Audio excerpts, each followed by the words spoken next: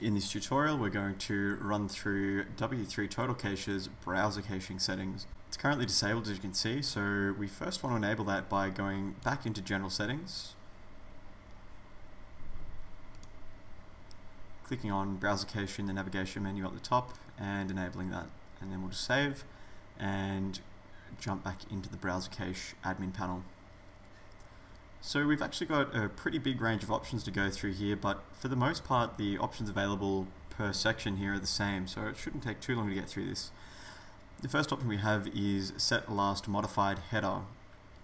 This just enables us to send the 3 or 4 not modified responses, as you can see. So when a browser is requesting a certain resource, it can say if it hasn't been modified and continue to load the cached resource.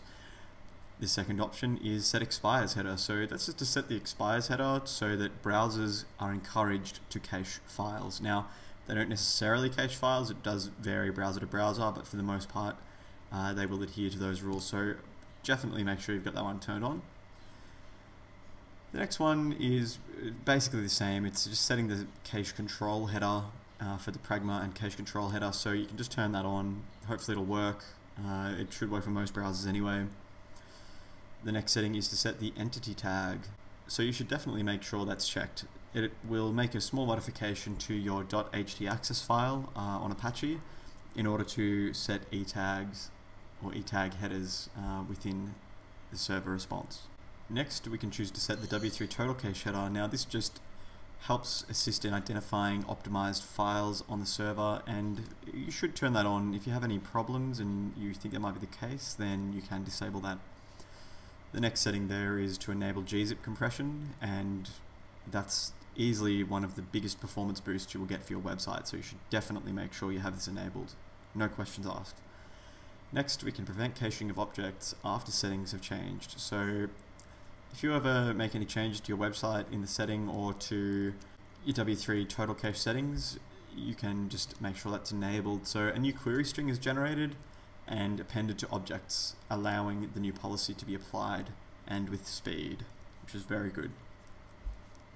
Again, we can set query strings here as things we don't want to be cached, for specified files at least anyway. I'm not going to specify any in here because we've set some exclusions up in the other settings that we've covered so far. Next, we can choose to disable cookies for static files, and it's a small speed increase on your website. It's not massive, but it can be useful, so we'll just turn that one on. Next, you can choose to not process 404 errors for static objects within WordPress. As it notes here, you can reduce server load by allowing the web server to handle the 404 requests. And I think that it's okay to leave this one turned off, but you certainly can turn it on if you feel that there is some benefit for you there.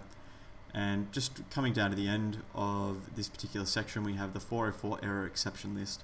So by default, it's the robots.txt file and sitemaps on your website.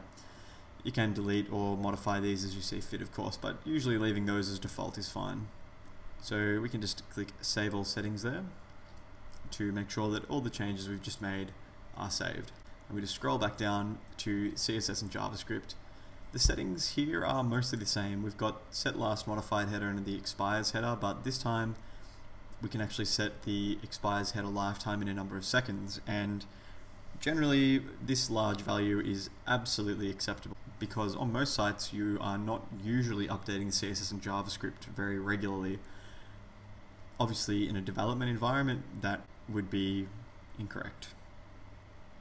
You can set the cache control header as we discussed just a few moments ago, and you can set the cache control policy here to any one of these.